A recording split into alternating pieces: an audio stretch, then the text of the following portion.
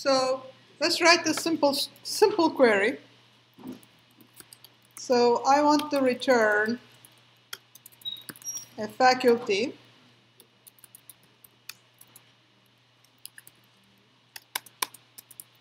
such that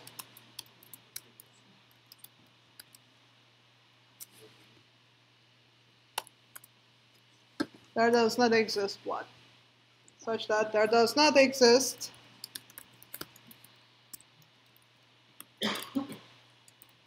a transcript tuple, and I'm going to call this S because I basically want to check a student from the transcript tuple. Okay.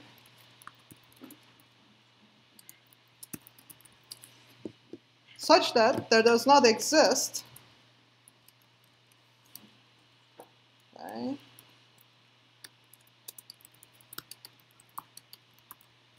So now, if you haven't written like the outline that I did here, like this one, you will start to doubt yourself whether you should have equal or not equal.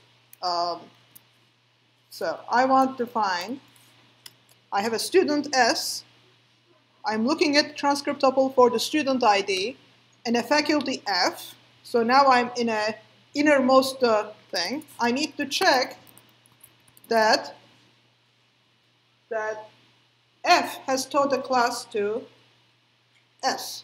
But to be able to check that, I need transcript and classes, because classes is what I have for instructor ID. So the first thing I do, I have to check for the join condition.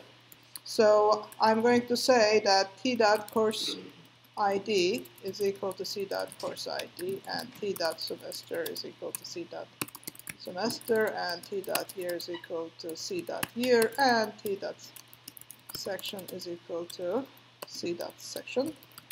Because this is all I need to do to join these two tables, that they are for the same class, right? Not the course ID, the same class. And c.instructor ID is equal to f.id.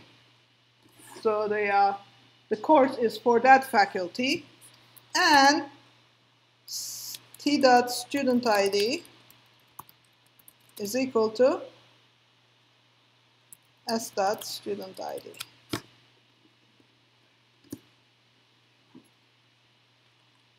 So this is what it takes. This is a for all query. Yes? Why is it at the very top where we have the where not exist from? Why is it transcript S? So I just called it S because I only care about the student ID. Okay. You can call it anything you want. But you need, if I was just saying who taught all the classes, I would have used student, right? But since I'm looking at students who took a class, then I'm using transcript. But you could have called it anything you want.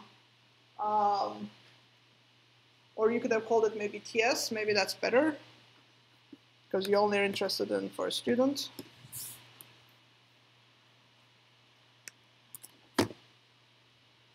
Nope. Like this. So now, obviously, this is a complex query, right? So if you write something like this, you see there is kind of no join until you have these two separate things, right? So basically, for every single faculty tuple and every single transcript tuple, you're constructing this inner query, which is going to be very inefficient, okay? So, but we think it's correct. We can test it and see. I'm going to write this in a separate file so that I can test it.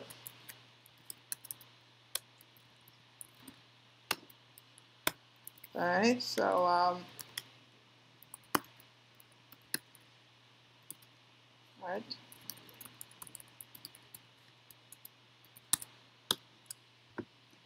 After all this effort, it returns nothing.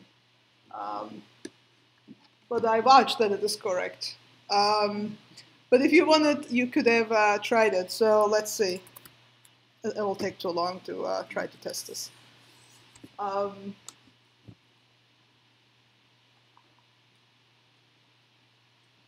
right.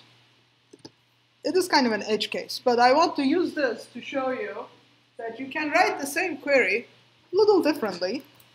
I cannot illustrate to you with actual tuples, but do you really need this level of complexity? Sometimes, when I used to be able to write this query, I was excited, but later on I started thinking, do I really need this level of complexity to write this query, right? So this is the thing that I want you to notice, that logically this is fine, but it is creating this multiple nestings and it's really complex. Let's try to write this in a slightly different way. Instead of writing it like this, find faculty such that number of distinct students who took classes from them is the same as number of students who took classes.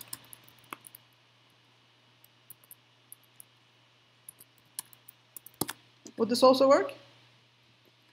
All right, let's write that one. That's probably going to be easier. So, faculty F, transcript T, classes C. Now I'm going to do some cut and paste, obviously.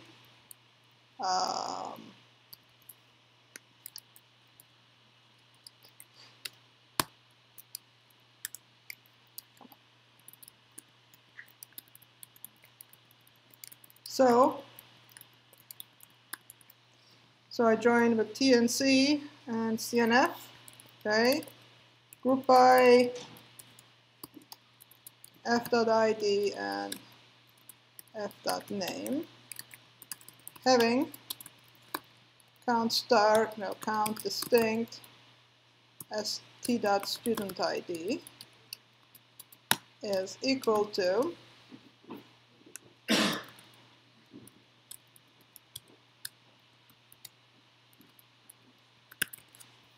number of students there are. So select count distinct student ID from transcript.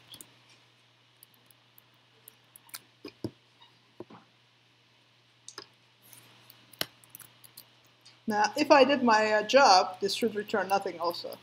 Let's hope for that. All right. Well, that is not proof that they are correct, both, but you can try with different tuples and see. Okay. So this is just my basic, 5-minute introduction that you can think of the same query in different ways. You can have it with logic not exist, but you have tools in your arsenal. Counting is so powerful. You can count things. You can count and compare the counts of different things. You can do a left join to see if something doesn't join with it at all. And those are all technically much more efficient queries because you are not doing these correlated subqueries. And the one subquery that it has is a very simple one, right? Basically, this is a single count. This is a scalar query. So it is very, very much cheaper query than the other one. So at every point, you have to think about what are the right queries to write, and then think about different ways of writing the same expression. So this is all that we are going to do for select for now, but we are going to come back to it. Do you have any questions?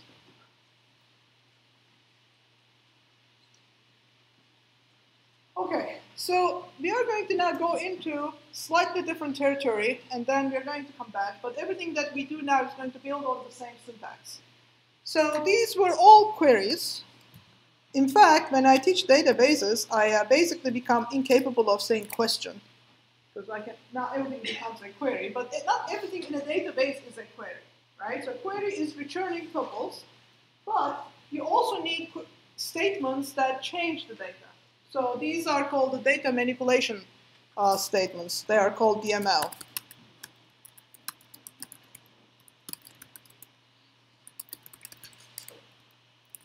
So we have seen a bunch of things.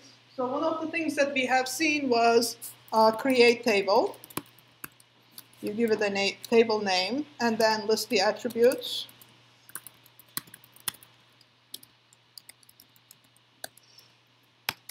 I have done this millions of times this Saturday when I was trying to clean the data.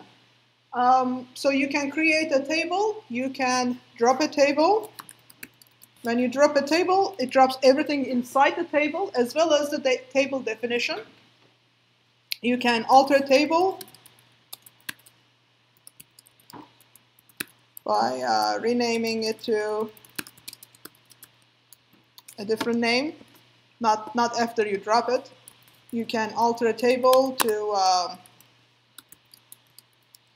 add columns.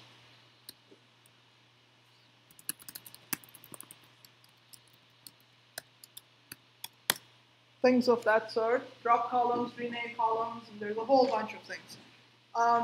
Once you have a table, you can also insert into that table. So if I have a statement that says insert into table, what you have is basically one value for every attribute, right? So if I had, let's say, so let's try and see if these are actually correct syntax. Normally, I'm not very good at this, but I have done this so many times this weekend that it may actually work. Yes. All right. So T1 has 3 attributes, and they are defined in this order: ID, name, and email, right? So basically, if I were to specify values, I need to specify them in the same order as that they are.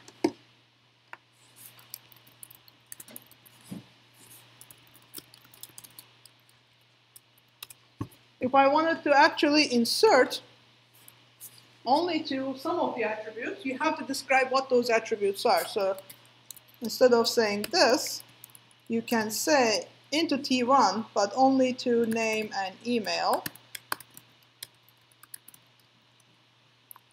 Insert values.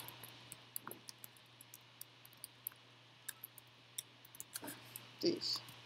So in this case, whatever attributes you have not defined are going to assume to have null value. So if the ID does not allow null value, we will see what happens in a second. Yes? So when it gives the feedback insert 0, 1, what does that indicate?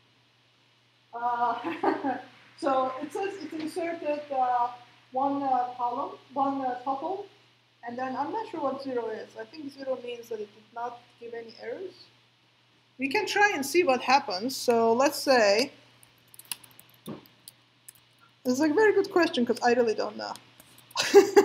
Let's try and create this attribute, this one. So this one cannot be null. Okay.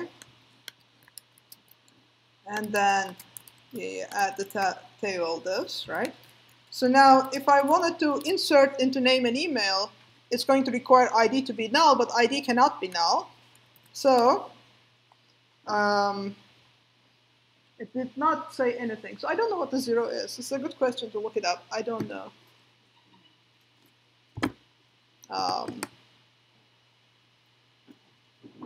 Interesting.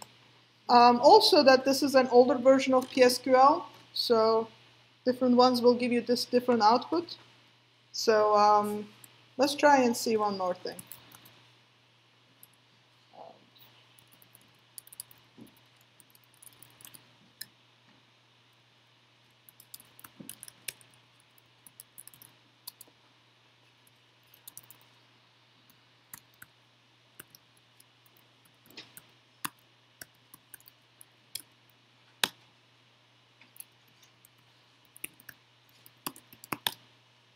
Okay, let's for a fact, let's try the same thing here. I'm going to get rid of this, and I'm going to add email varchar 100. Okay. It does give you the same error. I don't really know what that means. Yes? I just looked it up, so it stands for the OID of the object identifier of the row. Oh, 0? Yeah, 0 stands for the object identifier, but... That tells you how many object identifiers you've created? Yes, but with the newer PSQL versions, they've actually stopped adding object identifiers unless it's specified, so it just Okay. Did you all hear that? Yep. All right. Thank you. I did want to look up some of the stuff. We're going to talk about some of the object relational stuff later on. Okay, so this is the insert statement, right? So you have insert into something and value something. So the top remains the same, but the bottom can be any query that you want. So you can actually take a query. So for example, select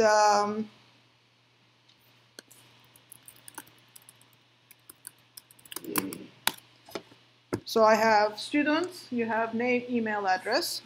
So I want to insert into T1 all the results from ID, email, name, and email from my students table. So this is basically telling me from the students table, find all ID, name, and email, and then insert into this new table. You can actually give a statement like, for example, you only want to return those where GPA, or let's say, who are graduating, year is equal to 2015 or 2016, and insert them into T1. Because there is no such student, if you wanted to do this, there's nobody in the, all right, so now I have to see what the year is. All right, so 2018, let's say, so you can do this, right? So, and if you wanted to only return, let's say, name and email, then you could have just written the same thing, but instead you would have written something like this. So you would have written into name and email, return this query. So let's say return all the name and email of students who have year 2020. But of course, this is going to fail because we created ID to be not null, so I cannot make it null. But the syntax is what we care about right now. So this is the insert statement. Insert a single tuple specifying the values, or insert multiple ones. In fact, there's a cool thing that you can do in Postgres, but not in every single database. You can create a table from a query. So you can say, create table T1 as select ID, name, and email from students where year is equal to 2019. Okay? So now this did two things, right? It created this table with the schema of these three attributes, whatever they were, it is, and then it populated it with the values. So T1 has the same exact schema as students for those three attributes, and the contents are basically whatever that query returns. Okay? It's actually extremely convenient when you are doing lots and lots of data cleaning. So you can do the same thing like this. So you can say create table T1 as like this. Okay. Then you can insert into a table, and you can delete tuples from a table. This is where things get a little bit more interesting. So this was insert, right?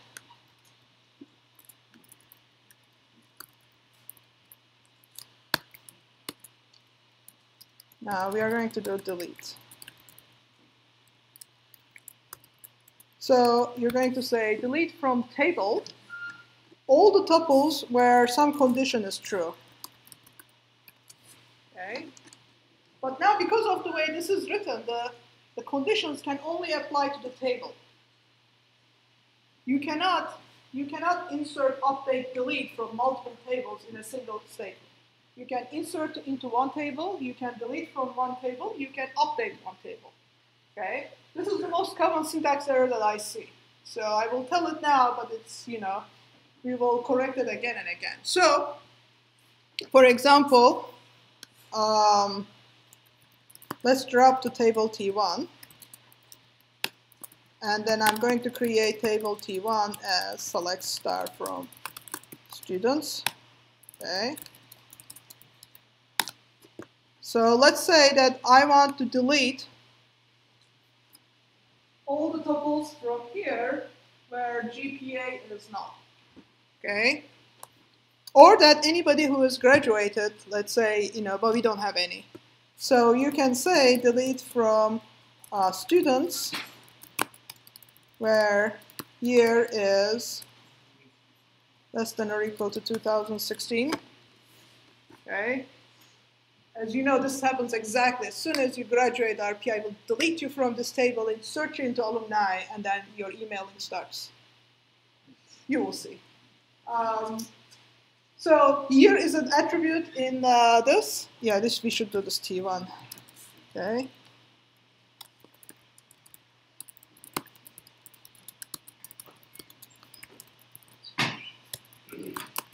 I'm doing this because I don't want to mess up my tables.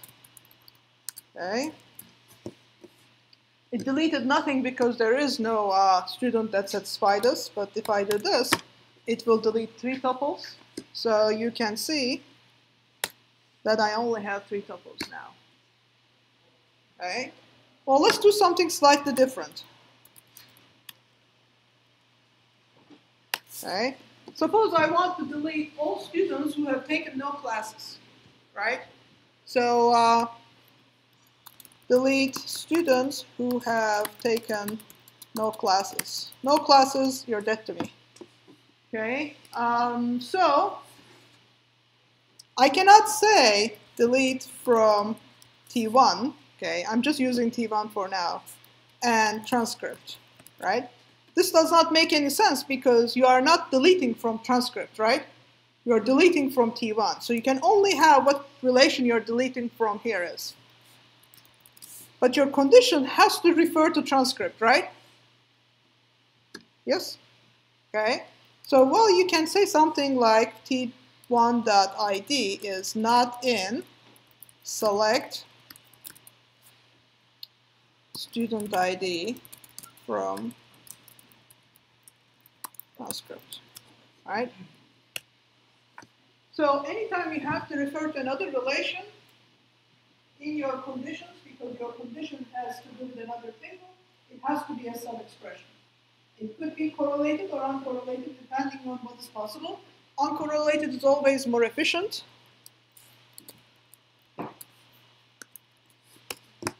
Okay, and it deleted 1 student.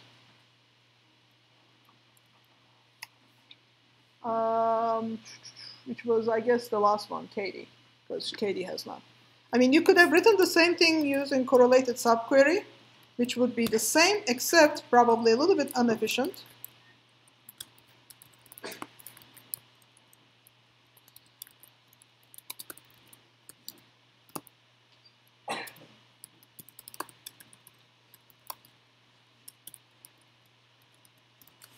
Something like this. So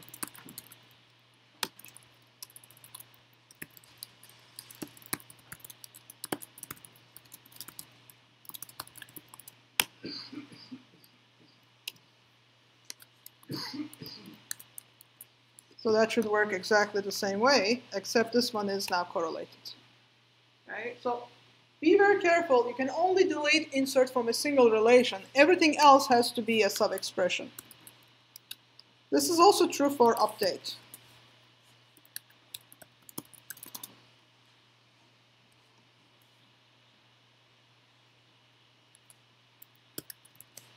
Okay, so the update statement is update table, set attributes to values, where for a subset of tuples satisfying the condition here. Okay, so this is kind of the basic way. Again, you can update only a single table. So for example, I can say update T1 set GPA is equal to null. Now I'm going to say equal to null because I'm setting it to that value. If I'm checking if it is equal to null, I have to use is. Where, for example, student ID is not in, select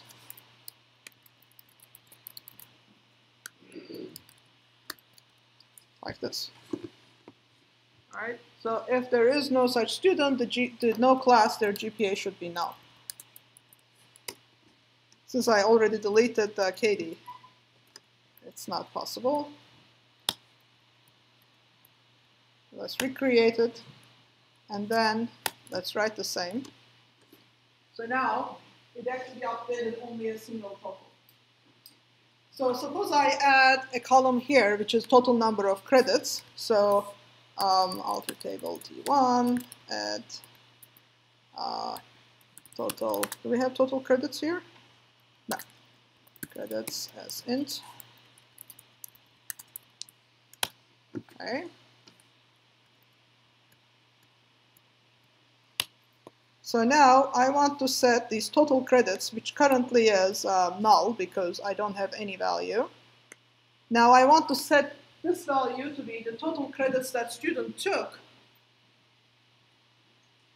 as before, right? So I would have to write something like update T1, set total credits to some big query here, where you can have a statement, maybe you wanted to do it for only those people who, you know, have a year certain condition. If you don't have a where condition, then it's going to be everybody, right?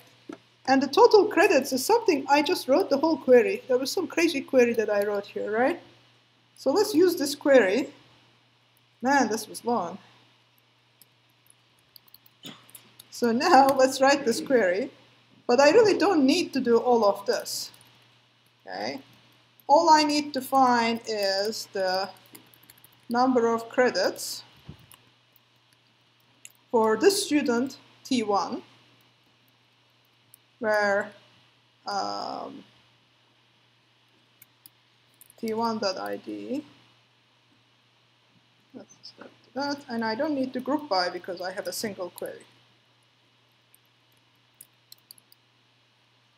You know, I write crazy queries. Let's put that in here. So let's look at this.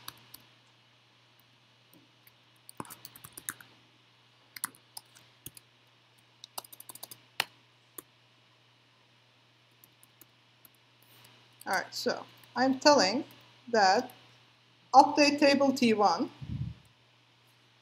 set the total credits field to the total credits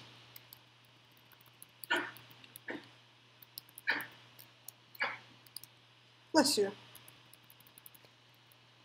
for the student. So the ID of the student is the T1 here, such that there does not exist a course from before that they've taken for the same.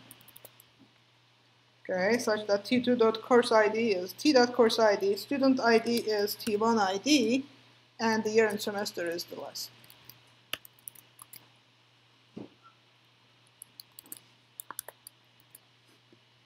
It doesn't like when I have so much stuff here. So I need to write this. Let's go. I forgot how to do that. All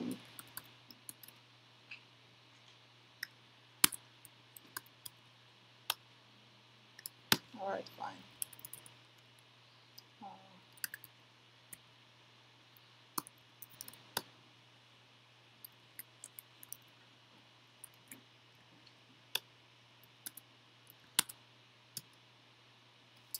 All right, so I do have a, let's see what we have. Total credits, I think I'm missing a parenthesis here. Yep. This is why we use Emacs. All right, now it has updated the total credits for everybody.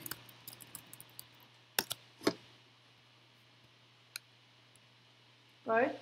These people, they got nothing because I returned no tuples for them, right? So the sum returned null value. If you want it to be 0, right, you needed to change so that your query actually returns 0 when there is none, right? So how do I do that? So then you can use like a min function. You can return either 0 or the number, right?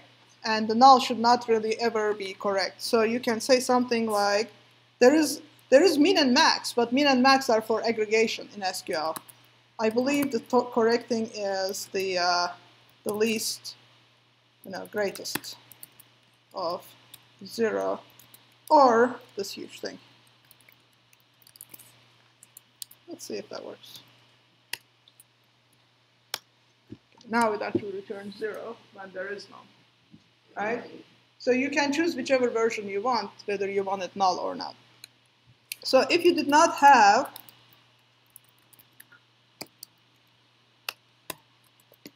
any conditions, so if you had, for example, update T1, set credits to null, this will update the tuple for every single person, right? So basically, or you can say GPA equal to null. Oh, let's just do GPA equals 4.0.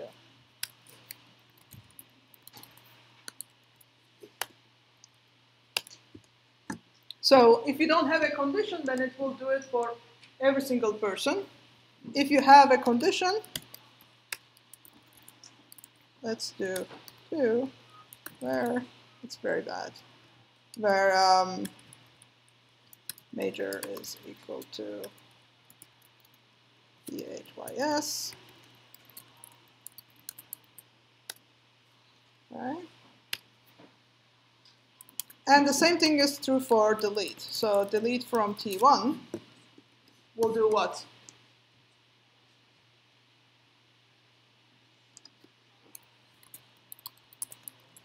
It will delete every single tuple in T1. So what is the difference between delete and drop? Delete removes the tuples, right? But leaves the table definition, whereas drop will completely remove the table, right? So drop table T1 will completely remove the table, so you don't have such a table. Okay. So any questions? Insert, update, delete. Question? Okay. So in the remaining 20 minutes, we are going to walk into a slightly different world. Okay. So now that you have seen there is statements that change the data, now we are going to learn about rules about how you can change the data. And this is going to be a very important part. There are basically two reasons why you actually use a database management system. The first one is that you can write complex queries, and they are very efficiently implemented. The second one is that you can write statements that change the data, and there are some guarantees about what can or cannot happen.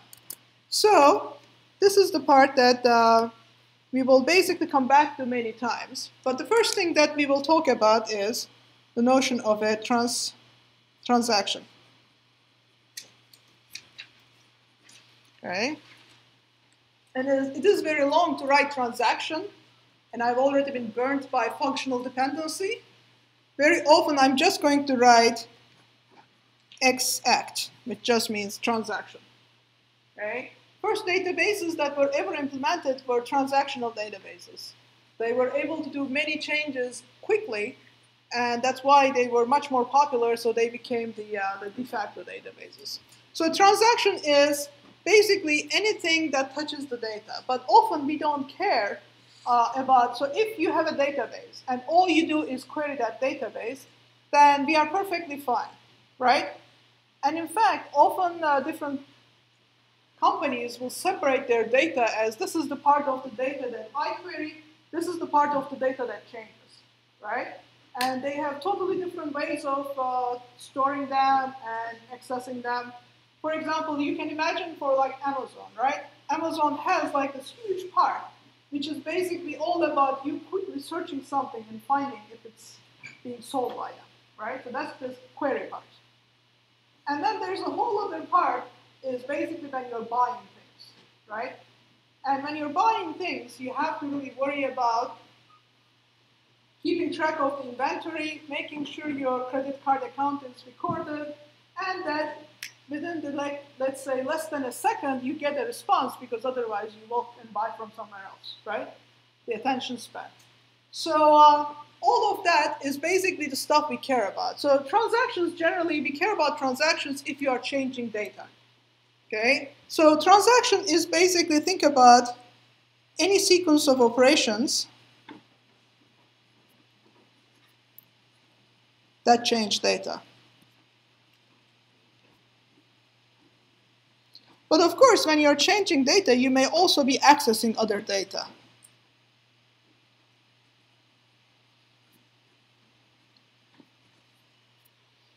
And the point is that a transaction is not a single query. It's not a single statement. A single insert may not be your transaction. Your transaction may involve multiple steps. So, for example, suppose you are buying something from Amazon, right? You are going to basically do multiple things. You are going to first add one to purchases table, probably. Then you're going to subtract one from inventory.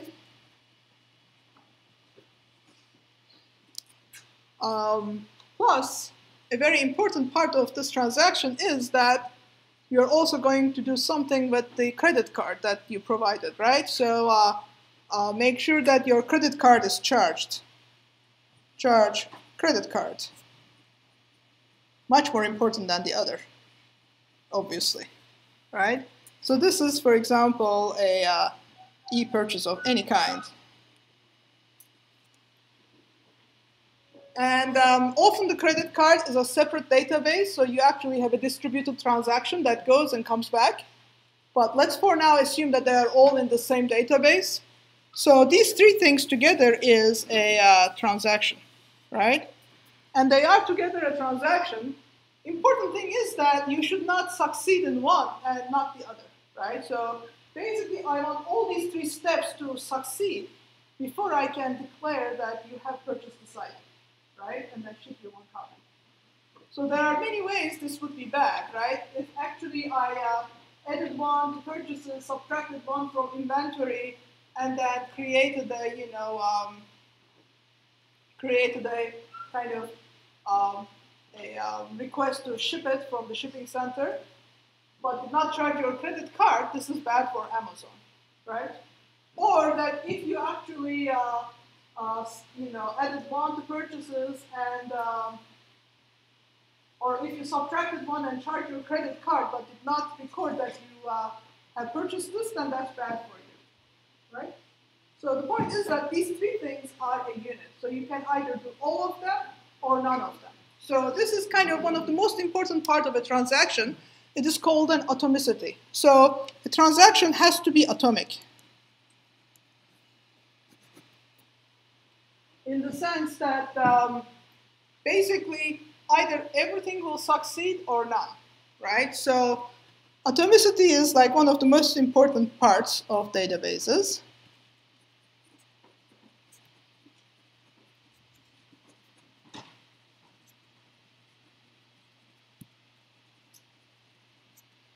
So either everything in your transaction succeeds, or if any one of them fails, then you basically you undo everything that you have done and remove, and it has left no effect, right?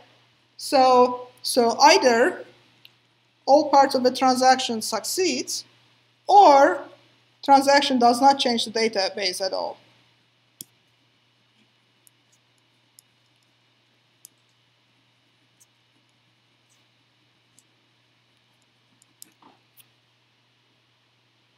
So this is kind of the semantics that we are going after. We want to make sure that every single transaction that I write is either atomic, is atomic and nothing else is allowed, okay? So whenever a transaction succeeds and everything goes well, then you complete the transaction, and that's called a commit.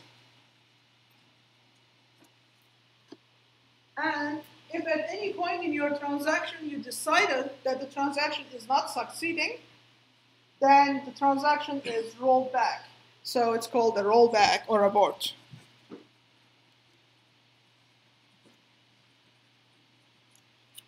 Okay. Now, when you're writing programs, there are certain parts in your program you can decide that you must, in fact, roll back the transaction, or it may roll back on its own because of something that happened that you realize that you cannot complete it. So this happened just a moment ago when we were trying to insert into a table that was a null value that could not be null, so I could not insert, and then it rolled back. It gave me an error, plus it did not change the table at all, right?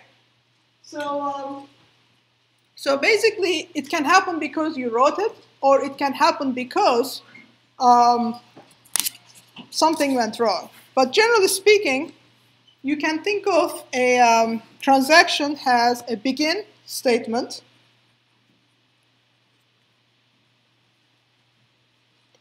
You generally don't have to say begin transaction because it has, begin just generally is enough. And then you can have multiple statements.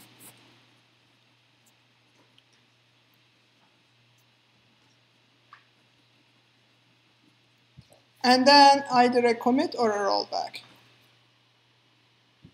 So this is not something we have written yet, and this is what I don't want you to do, of course, in the homework. But in the next homework, you are going to be writing transactions. So all the statements we have learned, you should be putting them in a transaction block, so that within this block, either everything will succeed or not, right? But if you have, let's say, 3 things, but the second thing failed because of some other reason, for example, the null value, you violated a constraint, it will not even reach this commit, and it will actually roll back from that point up, right? So at any point, if something fails, it rolls back. The reason why we are talking about this is that a lot of the insert, update, delete statements, they all operate within a block of transaction, right? So since we have not defined explicit block, all the operations that we see actually execute within their own transaction.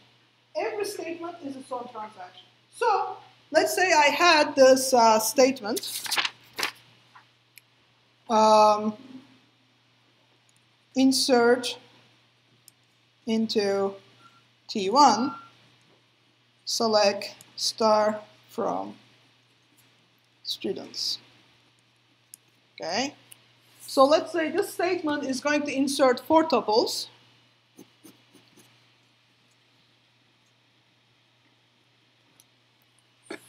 Inserting these 4 tuples is a transaction together. So let's say one of the tuples have a null value, but it should not be. So that means that I'm going to insert 3 tuples or no tuples. Right? So let's write this down. Okay? Let's just do a very simple example so that it's not so abstract. So let's say I am going to create a table T2 where ID is not null. And I'm going to create table T1, which has an ID, but it doesn't really care. So I can insert into T1 values 1,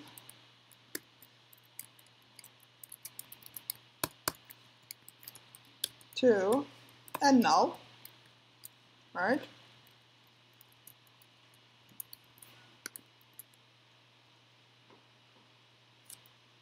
Okay.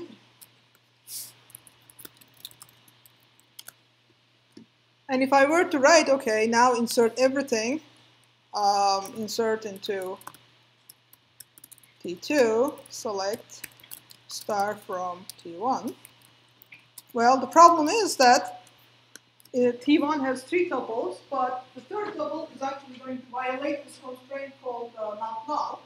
So it has 2 options, right? Insert tuple 1 and 2 and not the 3rd one. But that would not be atomic because these 3 insertions are supposed to be atomic. So let's see what happens. Okay. So the null value in the ID violates it, failing row contains null. And as a result, nothing is inserted because the whole transaction is failed. Okay? This is what I mean by atomicity. So this is just at the statement level, but it's going to extend to all the others.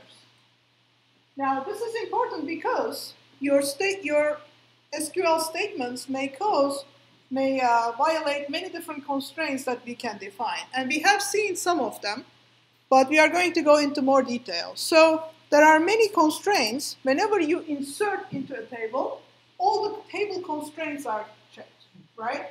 So if an insert violates any constraint at all the inserts are rejected. Then the whole thing is rolled back. So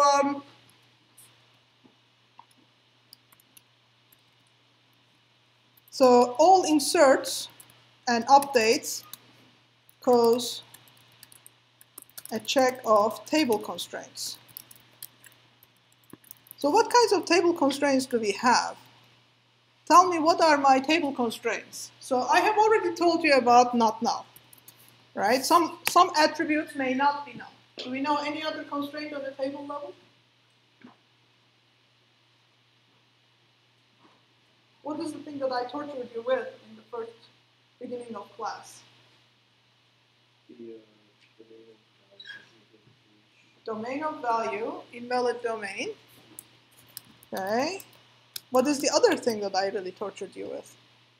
Why did we have to do all the functional dependencies? Primary keys, right? So primary keys, meaning duplicate values, will actually cause an error. The other thing that may cause an error is you can also define certain attributes as unique, so that may cause an error. You can also define a check statement that checks whether the certain values are allowed. So for example, you can say create table T1, ID is int, check that ID is greater than or equal to 20. Or the RPI one was 66, 1, 2, 3, 4, 5, 6, something like this, right? I don't know why, but that's what it is. Okay? So you can actually create additional constraints for a specific attribute. Important thing is that all of these values are checked every time you try to insert and update a tuple in the table. Okay? What else is checked? Any other constraints we have seen? How about the foreign key, right? So foreign key is the most challenging one. So this is called referencing. Okay? So for example, if I were to define that T1 is the primary key,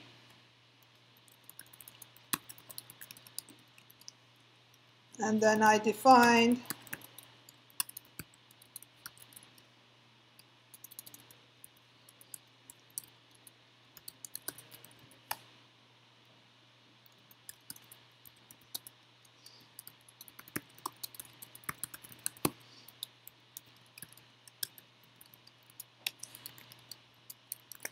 if I define something as a foreign key, this is telling me that T1.id values must exist in that table, right? So can T1 be null?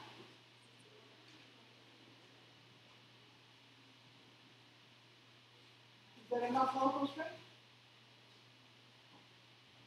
So the point is that in T1, in T2, you can have null values for this value, but if there is a value, it must exist. Okay?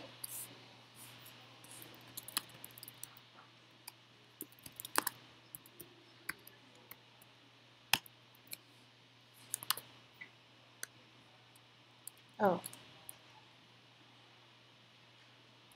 I don't think you're supposed to say foreign key if it's just in place. Okay?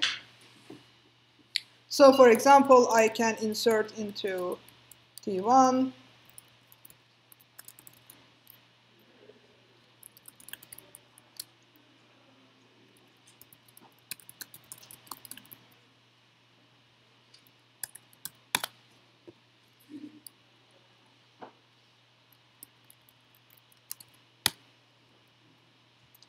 All right, fine.